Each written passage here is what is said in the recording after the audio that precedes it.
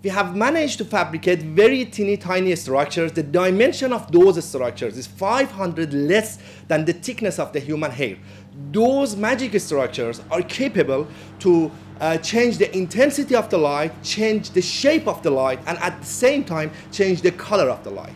Our eyes are capable to see objects only in the visible spectrum.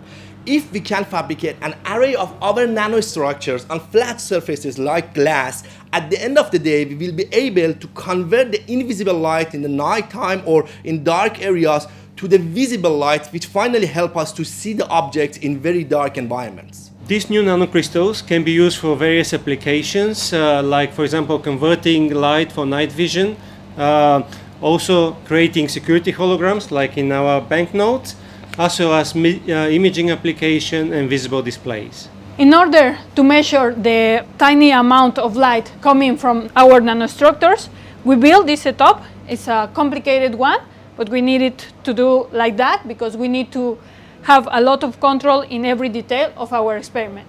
We had to overcome three important challenges. The first one is the fabrication of these devices on glass substrate. The second one is measuring them, or measuring the conversion of the color, changes of the colors from invisible to visible. And the third one was performing extensive numerical simulations in order to understand the physics behind the operation of the device. In order to realize this breakthrough research, we got very great support, not only from the physicists from Australian National University, but also from top physicists overseas.